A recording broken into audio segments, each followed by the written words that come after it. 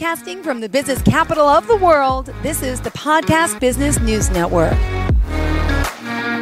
We are joined by Paula Howell here, getting on the cynical side of things. I guess I could introduce you that way. How are you doing, darling?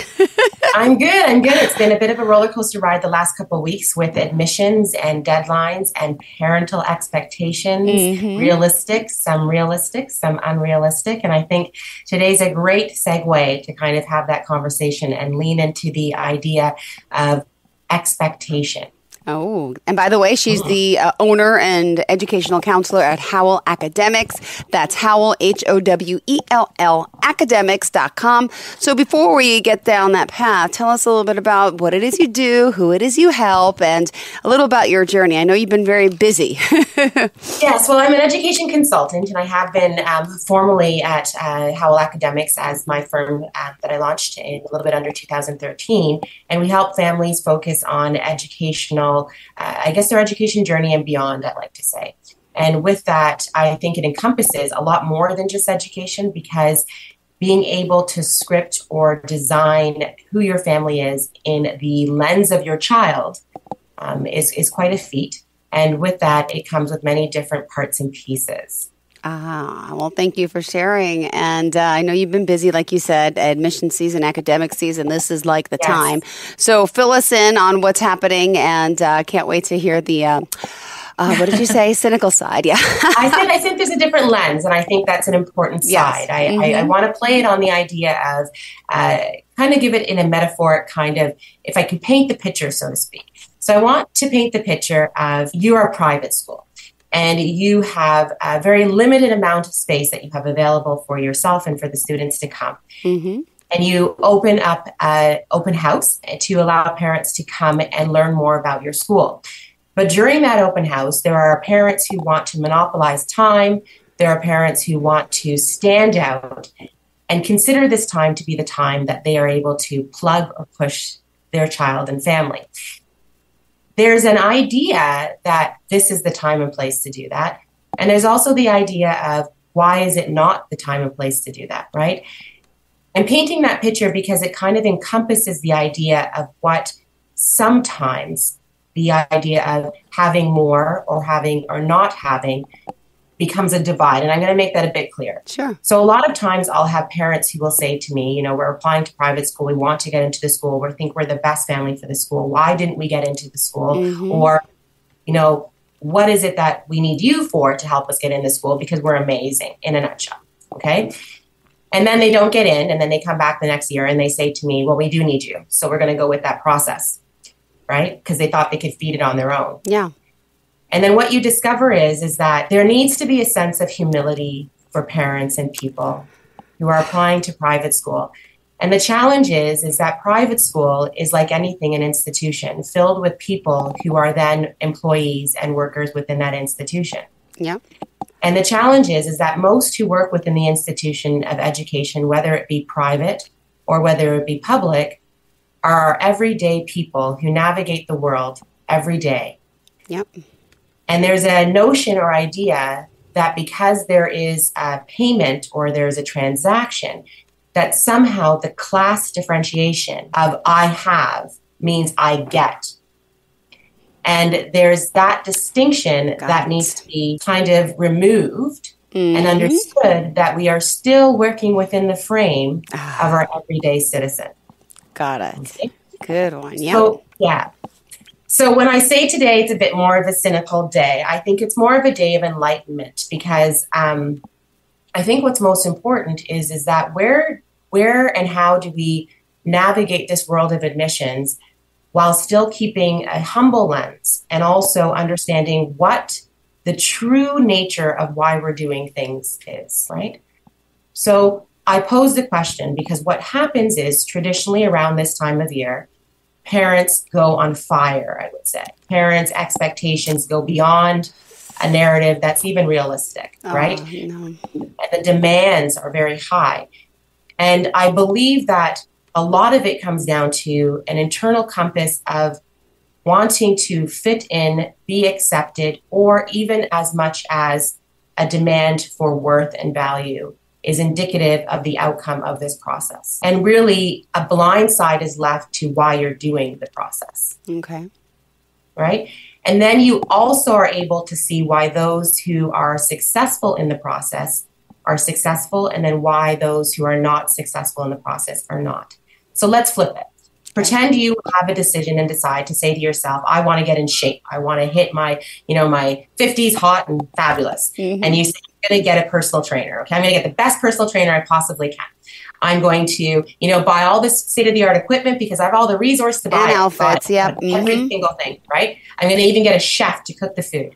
Yet the plan is set out for you. Everything is there. You have all the resource, all the access. Yet you consistently do drive-thrus through the fast food area. You polish the equipment, but use it to hang your clothing. Wow. Yeah, you're good. You then end up taking the strategy, rewriting it to fit a narrative that you want. And after about 6 months, you ask yourself, why was I not successful? And you want then to blame the resource, or you want to blame the equipment, or you want to blame the strategy, or you want to blame the process without taking ownership of understanding that you didn't let go of your own need for control. And the accountability factor. Exactly, Paula. Yep. Mm-hmm. Mm-hmm. Yeah. So I bring it back to admissions because it is so indicative of that idea of, because I can, I should be allowed. And that is not how it works. Because the people that are within the institution, a private school entity, whether it be me, whether it be a person who works in the school, whether it even be the head of school, what they had to do to get to that stage within their framework of what they had encompassed many different struggles, many different hurdles, many different challenges, and also many triumphs. But within that, they have to look at all of that within the family before they decide that they want them within their community that they can choose. Because if a parent just comes to you with this idea of worth and expectation and demand, void of being able to be reflective of their own adversities, the admissions coordination team, resource, treadmill, so to speak, can see that you're not willing to do the work to plug in. So there's no point for them even to spend time when they have a plethora of people that they can choose from. So the question of what do I do? Howell Academics is an education consulting firm that helps families plan their journey of academics. But it's academics and beyond, because the idea is that academics are just the framework of how we condition ourselves, understand ourselves, find our way through the world. So unless you're willing to actually take off your glasses, so to speak, and actually see the world through a lens that isn't the rose one that you want to filter it through, then you aren't going to achieve what you want to achieve. And I come to it today because the notion of expectation of people and demand of people is within the lens and framework of what they want, not considering the idea of others at times, right? So I ask you this question as a mother, as a businesswoman, as a person, as you, right? Mm-hmm. What are your thoughts regarding your experience with I would say hierarchy of like the way our world is structured, with like class, with accessibility, with access, and so accountability. What is your experience? I have a kind of an example in my head that I'm thinking. What happened was my son is 9 and 7. My 9-year-old was enrolled in pre-K, right? And when he was, I get a letter sent home after a few weeks that, we think your son needs special services. And I'm like, you panic. No, my son doesn't. No, he does not. No. And I'm like, oh my gosh, what did I miss? And my sister works as an aide in a special education class. I'm like, Jen, oh my goodness. So it turns out and I talked to the teacher. Well, he doesn't have the fine motor skills to pick up the pencil. He can't cut. And I'm like, what? She's like, he doesn't know how to hold a pen. I'm like, you know what? I said, I never tried writing with him. I didn't think I'd start writing with him at 3 or 4, whatever. I said, I'm too busy working. I should have wrote with him. I never thought, oh my God, it's my fault. So, but then I'm like, oh my gosh. So then we had to go. So at first it was not my son. right? No one wants to say it's me or I have a problem or my child has a problem. You get defensive. And then we had to go to a special school for an evaluation. He had to go to a psychologist. He had to go to, you probably aware of these types of procedures. I wasn't. Then he had to meet with the physical therapist to check everything out. Lo and behold, by the time we got the second meeting with the teacher and the school district was like 3 months later. And the teacher comes to me and says, I'm so sorry. I was wrong. She's like, it just was that your son was never really used a scissor. Like you said, he never used a pencil. He's gained the skills that he needed. But again, I never questioned the teacher, like not my son. I was very respectful. Behind the scenes, I did, right? I felt like, but I was, glad for my turnout in a sense, but there's some people. Same thing happened to another child, and the parent went ballistic on the teacher. And that's not how it should be, but I know sometimes parents do that. It's like you have to respect what they say and take accountability, breathe, go through the process. And, okay, let's see if he does need that special help, and go through the PT, go through the psychologist, even though you felt like it wasn't the right thing, you got to do it, right? But I've seen how other parents behave in that situation, and not nice to the teacher. It's not that's the poor teacher just doing her job, relaying her skills and her, someone who's working in your office. They're just there because that's their mindset and skills. But sometimes people take it out on the wrong people, right? Like if my son should be in this school and this is why, and then the inner workings, well, maybe he's not as qualified as you think or not as. So I'm relating in that sense for sure. And I've seen parents handle things differently instead of being open and rightfully upset because you missed something or you didn't see it. You got to calm it down and understand the professionals have a job to do. And that's why she did what she did. And in the end, I lucked out in a sense where it was just, he didn't have the practice. He never did it before. So to her in the beginning, wow, he didn't know what he was doing. So immediately she thought he had an issue or a problem and an ability or a disability, and so I get it. And I could only imagine. I think that's an excellent story. Like there's so many pieces in there that are so relevant that make the story excellent, because there was a teacher who was like, really assessing and looking at a matrix. And I always say it's difficult because in any professional entity, we always just use what we call statistics. By the age of so-and-so, a child should be doing this. Exactly. And they need to keep within that framework. Mm-hmm. I understand the framework necessity because you need a level of playing field to understand how do you measure. Yeah. So in the measurement, of course, your emotion and your feelings of feeling inadequate are only natural. Mm-hmm. However, you didn't allow yourself to react in the center of saying, this is a teacher that I've entrusted my son to, and her intention I can recognize is not in a negative form. Mm-hmm. So I'm going to not react to her emotion. Rather, I'm going to pause the reaction to her because it's not directed to her, take it home and scream and yell and do my thing and feel all my emotions. Yes. But go through the motions because the best interest is put into play. Yes, it's about my child. And if he did need help, he's in the right spot. We're going down the right steps. So you always, at first, that overreactionary sense, which I think we all have and all get, right? And then it becomes, wow, okay, this is the reason why this is happening. This is important. There is an issue with the statistics that's not right. He's not statistically where he should be, and it's not her fault. This is how she's trained. Don't take it out on the teacher. But yeah. Mm-hmm. And then that's the part. So the lens that's different is that in my role of what I do at Howell Academics, I also deal with the reactive part. So the challenge is that I not only shoulder the formality, the experience, the consult, the statistics, I also deal with the reactive.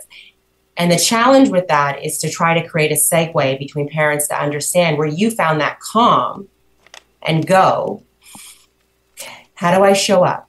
How do I show up? And what am I actually mirroring back to those who are the ones that are the decision makers? Mm-hmm. So now take the same situation. You're in this school, you're there, but let's pretend you're not. And you get there and you have the assessment and the parent is kind of standing blown up with the idea of my child is perfect. Yet Billy or Bobby doesn't want to go into the class for assessment. Mm-hmm. And Billy and Bobby just says to himself, I don't want to do this. Mm-hmm. And the parent becomes reactive, but a reactive that appears passive. Like, oh, you want to do it, darling. Of course you do. the idea is that they think they're eluding what the school wants them to do. When I would suggest, how would you have reacted at home when your son felt that way? Would you have encouraged him to go? Would you have just said, of course you can do it? Or would you have said, it's okay, you need a few minutes? Or would you have talked to the person and said, I need a few minutes? And they say, well, we can't do that. No. And I say, you can. Because the people that are there are no different than you and I. And if you understand how you can authenticate your reaction, you can get action that you want. But there has to be that space to be open, to jump back on the treadmill, to walk away, to listen, to read, to do all of that. So when I say this is the time of year that always triggers me to learn something new for myself. Okay. Like I can say, like, there was 1 year going through my own personal things, I decided to take mediation, right? Conflict resolution, right? Family law. There was then, you move into listening to people's stories all the time. So I decided to train to life coaching, work through that process. And then there was a part of, thinking about, human behavior and resource. And then it's thinking of, getting the HR kind of understanding. And then ultimately it came down to it all is the matrix of the mind. And that's the masters of clinical counseling.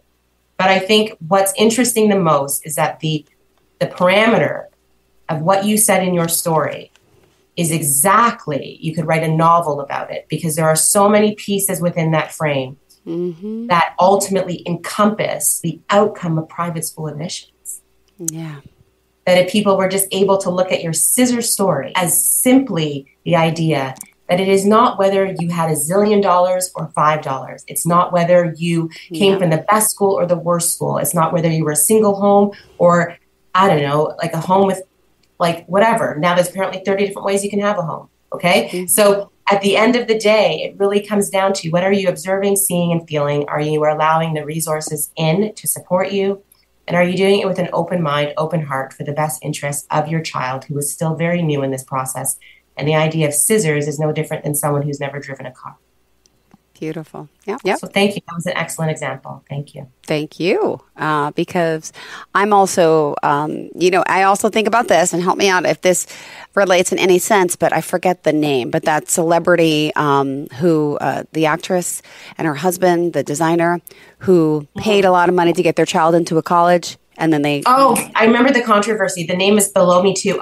Wasn't she in like 90210? I want to say Full House or something. Full House or one of those, yes. I don't remember. But anyway, but she, obviously had the money, and, some people think that they have the money, their kid could do anything. And I'm sure there's a lot of that in this private school business too, right? Because a lot of parents, a lot of it. They feel entitled.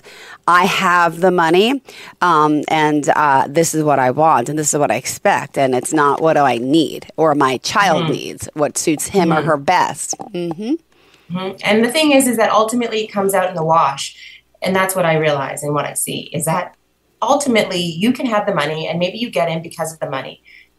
But remember, the title and the status aren't what are going to move your child into future success. It's the narrative, it's the connection, it's the authenticity of what you do that will really strive and drive your child for a growth mindset, resilience, autonomy, the idea of integrity, compassion, right? All of those things are roots and seeds that the school is just there in foundation. Hence why they're so strict in the process, because if they notice that out of the system of people who want to apply, that those seeds are actually not being filtered in all authenticity, they're not going to poison their garden of their school, or they're trying at best to make it that way. So it's such an interesting paradigm that I can discuss in complete essence, because there's so many parts and pieces. And that's why I say your story is just so symbolic of just that process. Like, where's your son today, right? I'm sure what is he doing today? Like, if we look at scissors and art. Oh my gosh, he's amazing. He's in 9th grade. He's excelling in math. He's doing great. Fine. Yes. Is his penmanship a little sloppy? Yes. As a mother, I yell at him because the 7-year-old is better. Yeah. But yeah. We all have our faults, our strengths, our weaknesses. Yes. Yeah, we all do. And that's the core of the crux of it, right? Is that we all have them. And if we look at it as the interconnectedness of, and not just big fancy words, right? And we actually look at that we are all interconnected, right? No matter what level of hierarchy we feel that we have or earned, and we let it go and present ourselves in that way, anything is achievable no matter what level you are. So I'll close with this. Is I had a client who called me earlier this week, and she had said to me, I can't believe it. I just found out that a long friend that I hadn't talked to for a very long time, their child goes to this school that I'm trying to go to. And I said, well, I hear a lot of tension in your voice. And she said, yeah, well, I'm kind of distraught because I don't know why I'm investing so much in a process when they don't do any philanthropy. They have never, ever done any like extra tutoring or work. I know that they're not, affluent by any means, and they aren't part of things. There was a list of things that this person went through about how this person is not worthy, in essence, of this position that she's trying so hard. And she had come to me after applying on her own independently and maybe using another firm. You never know. They won't share always with you. And she's going through this list. And all I heard was her own insecurities of value, worth. And that at the end of the day, the difference between her and the other person was that they knew their worth was not encompassed by their status and all they had. Yes. And she, or he, I'll say for just protection purposes, is still trying to validate their worth and understanding by the status and the use of their child's expectation of success to validate it. And the school will never accept that. Wow. So what I'm saying is that there is a code that is still prevalent, that is still there. And it's when we understand the code of human behavior that the sky's the limit on what we can succeed. Beautiful. Wow. Thank you. We still have more minutes to talk, but that's great conversation. Wow. Yeah. Mm-hmm. So it's like, it is what it is. So what are you starting up for Christmas? Let's change the lens, make it a bit poppy.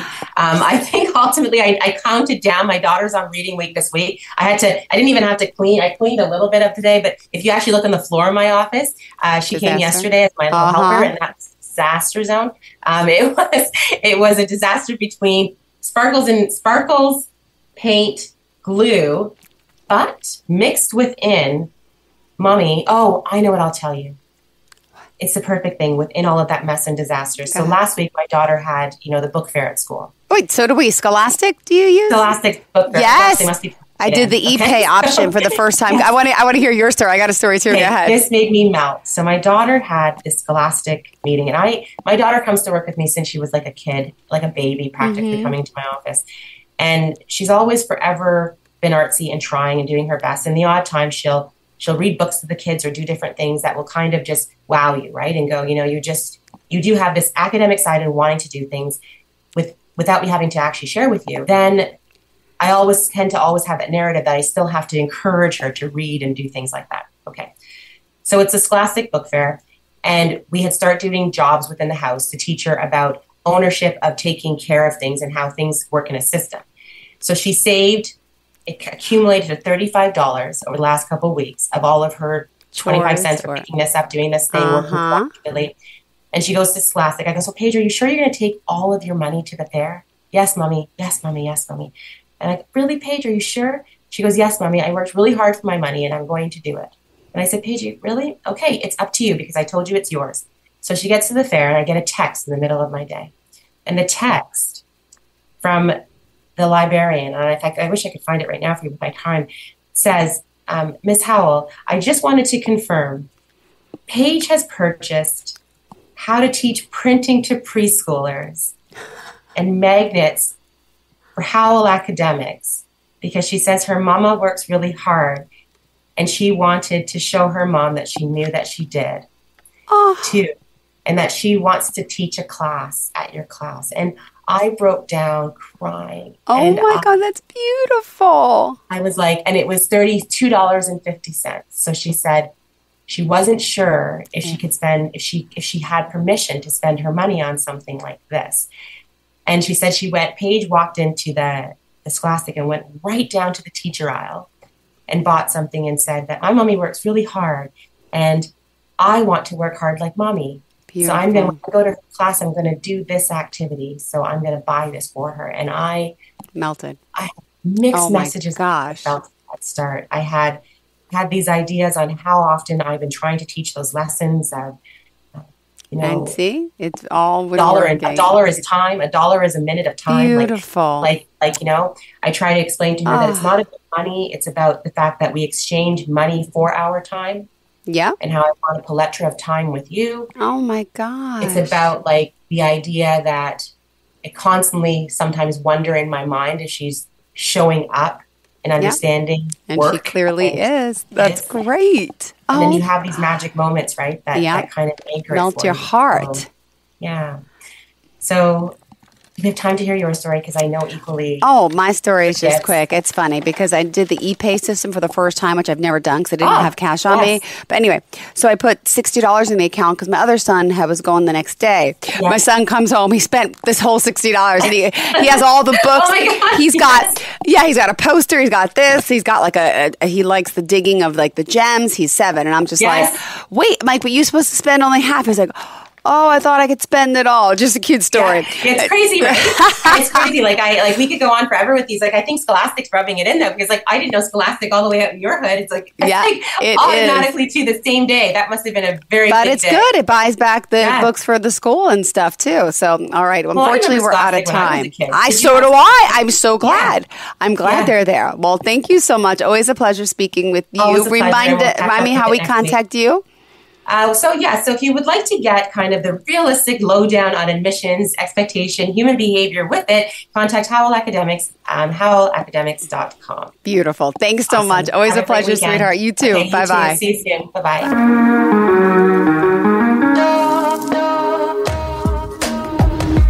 Broadcasting from the business capital of the world, this is the Podcast Business News Network.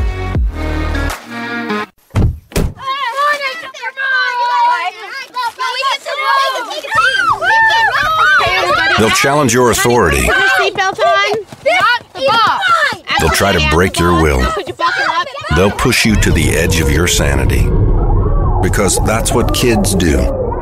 But this car is your territory, not theirs. Defend it. Who makes the payments? Who cleans it? Who drives it? You do. That's who. And in here, your word is law. So when you say you won't move until everyone's buckled up, you won't budge an inch. Until you hear that click. Never give up until they buckle up. A message from the National Highway Traffic Safety Administration and the Ad Council. For more information, visit safercar.gov/kidsbuckleup.